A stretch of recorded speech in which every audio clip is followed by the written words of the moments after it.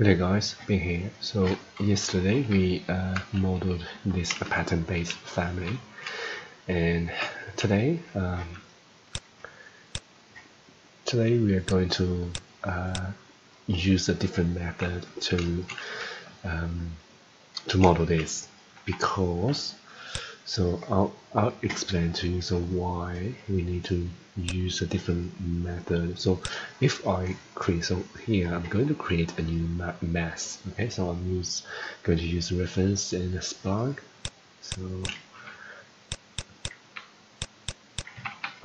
here, hell, sorry, wrong work plan. So set work plan first. I'm going to set to the level 1. Okay, so reference 1 2 3 1 2 3 1 2 3. So now I'm going to create organic shape mass. So roughly, so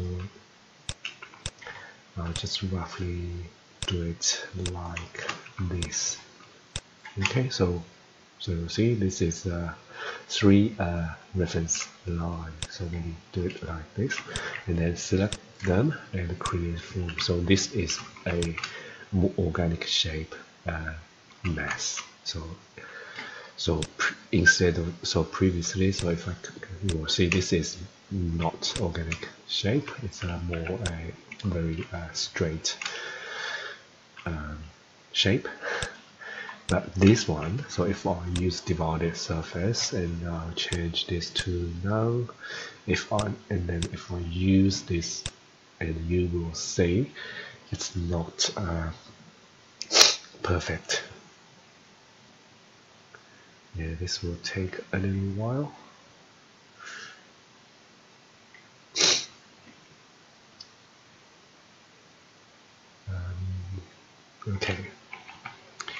Okay, if you see, if you look closely, so you will see here where the pattern, so this is a pattern, and you can see the overlapping, but they just missed each other. So not like this one, they match at the edge, but this one, so you will see it's not. So there's a gap here, a gap here, right? And also let me try, I'll try to change this to 0. Okay, 0. So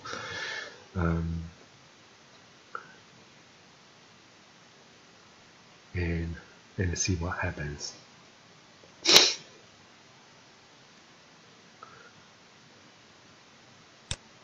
Okay, so, and you will see it will not follow this, although the mass is organic shape, but because the families actually only, it's a straight, so start from these two adapting points to these two, so only we can only control the curve by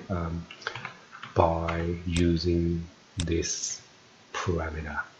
Okay, and it will not match the actual curve of this. So if we want to change the curve of this mass, it won't affect this at all. So okay, so I'll just I'll delete this. Okay, and today I'm going to show you another method, so very close, very similar to that, but not pattern-based family. It will be adaptive family. Okay, so let's start. So first, family. So adaptive, go to adaptive family. So we will need, so let's bring out the let's just have a look at this image. So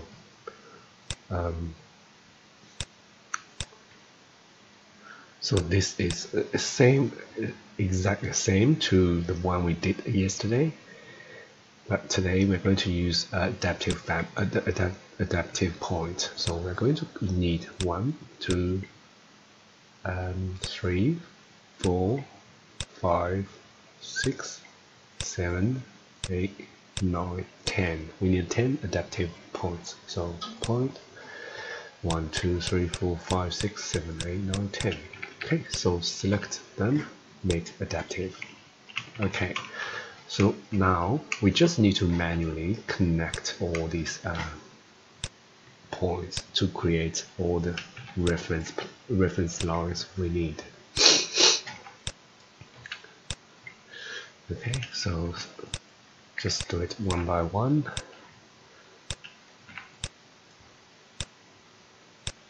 And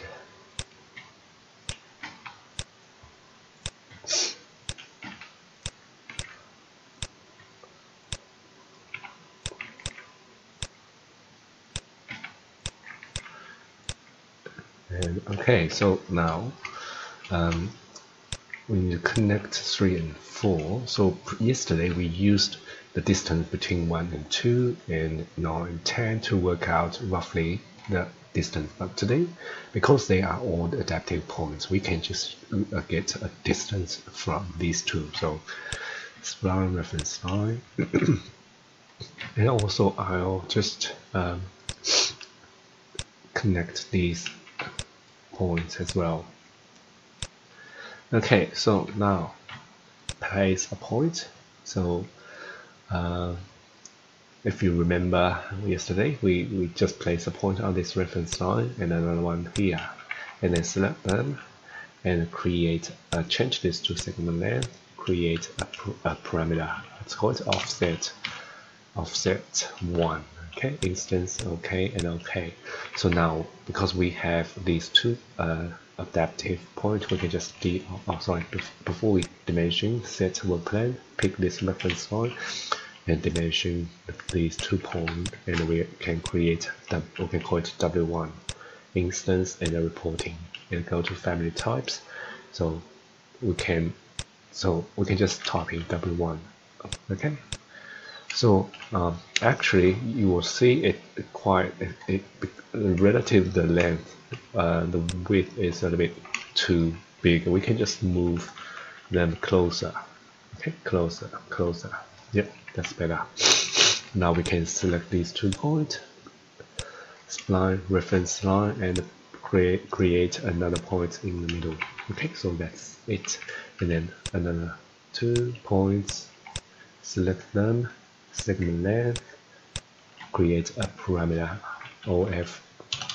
OFS2 instance, okay, and okay. So set work plan, pick this reference line, dimension these 2 points, and create W2 instance, reporting, and okay. Go to family types, so type in W2 and okay. So last 2, so 1, 2, select these 2 points, segment length, and change this to offset 3 and instance.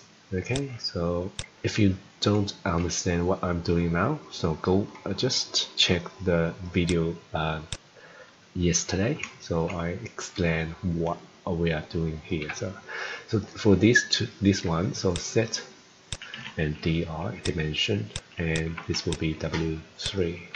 Okay, instance reporting, and of course here, so the offset will be smaller, so W3 divided by 3. Apply. Okay, so now we can, I forgot to create this reference line and place a point, draw a face, and this middle point. So these 2 points, spline reference line, point, middle point. Okay, so now we can connect all these points. So first 1, 2, spline reference line, this one and this one, spline reference line, and this one and this one, spline and reference line, this one and this one, spline and reference line. So this one, spline reference line, this one, spline reference line. So we need more points. So middle points here, middle points here, middle points here, middle points here, and we will need middle points here and the 0 to 5. So select this point, change it to .25. So this one will be 575. And now connect all these points. So once again, so you can check the yesterday's videos.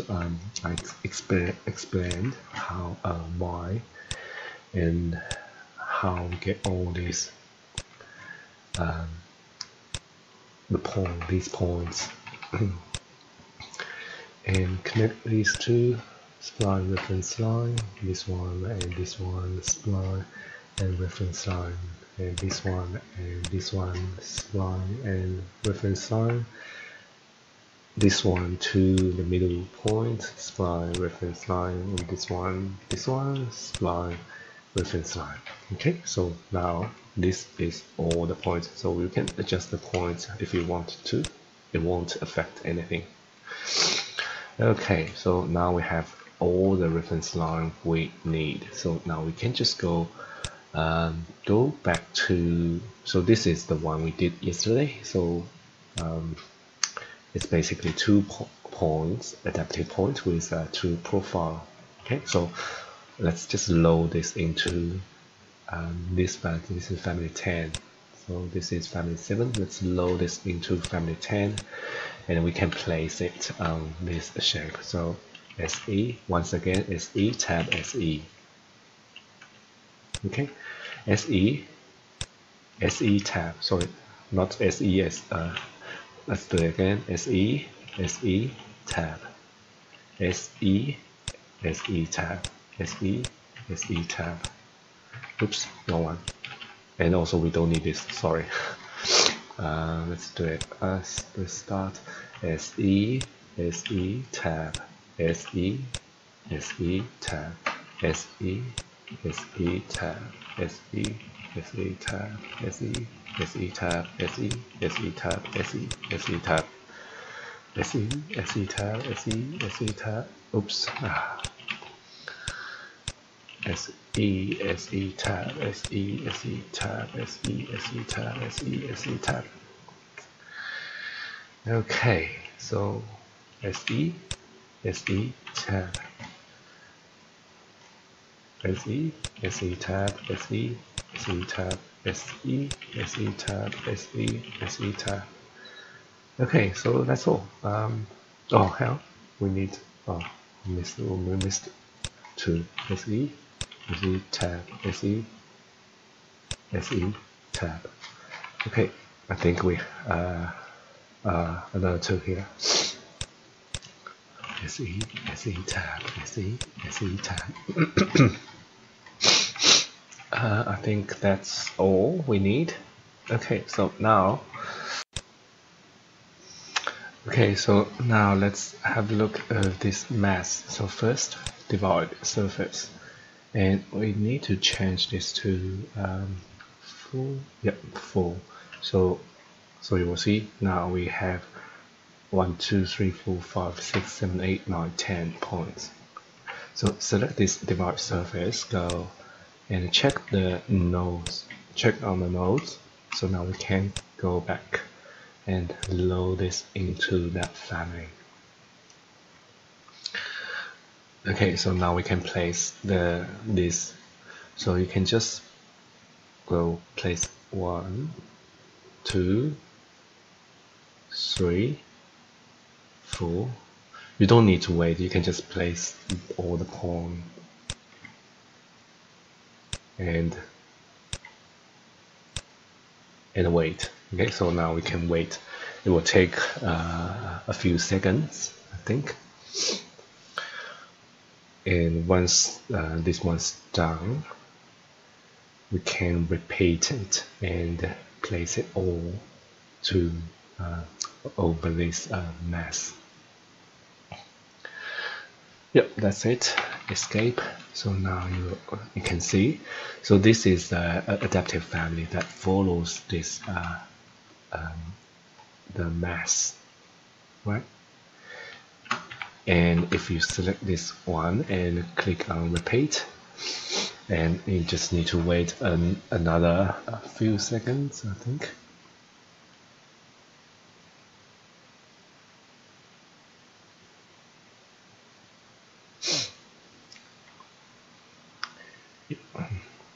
depending on the complicate